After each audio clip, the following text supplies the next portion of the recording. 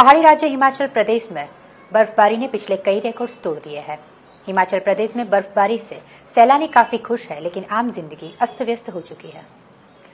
शिमला में आम लोगों की मुश्किलें बढ़ गई है। सिर्फ शिमला में ही नहीं पर पूरे हिमाचल प्रदेश में कई रास्ते बंद पड़े हैं।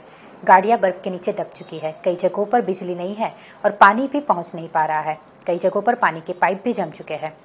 हिमाचल के अलावा उत्तराखंड में भी भारी बर्फबारी और सर्दी से कांप रहा है।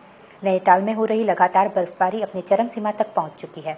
इसके अलावा मसूरी और चक्राता जैसे उत्तराखंड के अन्य पर्यटन इलाकों में भी बर्फबारी हुई है।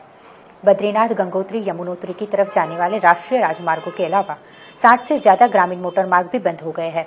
बर्फीली हवाओं के साथ हो रही बारिश की वजह से देहरादून सहित मैदानी इलाकों में ठंड बढ़ गई है।